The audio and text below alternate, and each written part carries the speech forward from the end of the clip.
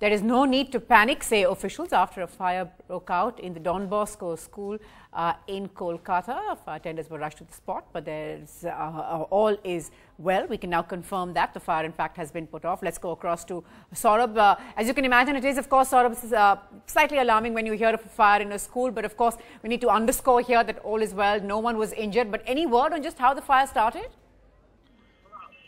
Well, yes, in fact, the first reaction of parents were also panic when there were reports of this fire on local television. And as of now, what we know from the school authorities through a press statement issued is that the fire may have been caused on the terrace where some mats and old papers were stored.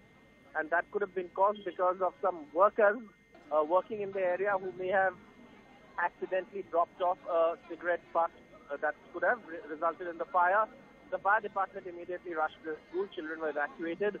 No injuries. So obviously there's no need to panic for anyone. That's what the school authorities are understating at the moment. Saurabh, thanks very much for all of that.